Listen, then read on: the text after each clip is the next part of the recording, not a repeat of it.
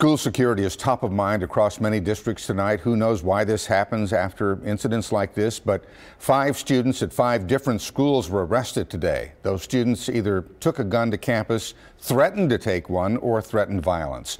All of those students are now facing very serious charges. Our Keith Garvin joining us live at Huffman ISD headquarters. Keith? Bill, this school board meeting wrapped up about an hour ago, and parents here have found themselves thrust into the middle of this wave of school gun violence. Many are pledging to not let their children return to school for the rest of the school year unless significant security changes are made. That's something we may hear from other parents in Austin this week.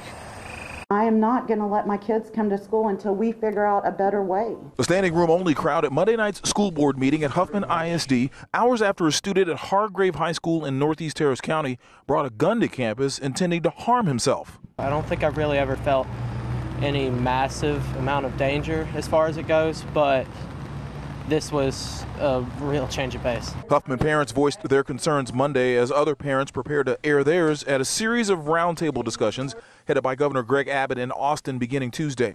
Lawmakers will meet with parents, students, educators, and advocates on both sides of the gun debate to discuss potential legislative changes in light of the Santa Fe high school shooting.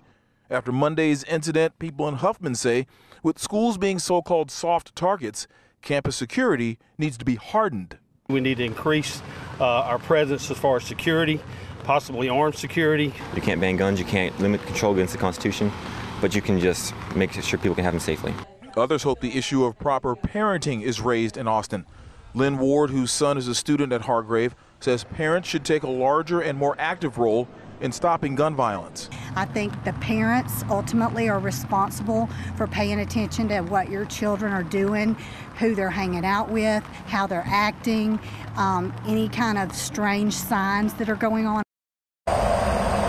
Now, parents here tonight did praise the school district for their quick action to today's incident at Hargrave. They also suggested some things like the presence of armed security or maybe police officers.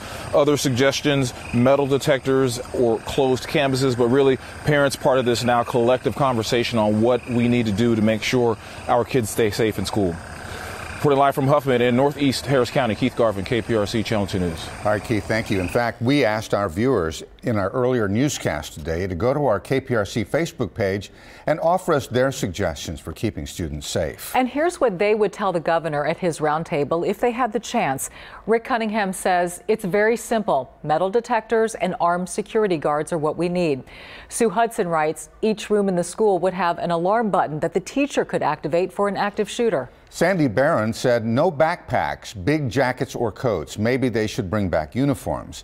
And Dory writes, I think a different kind of alarm. Fire alarms send them out of rooms. Active shooter alarm could prepare them to hide or lock inside of their rooms. All great ideas.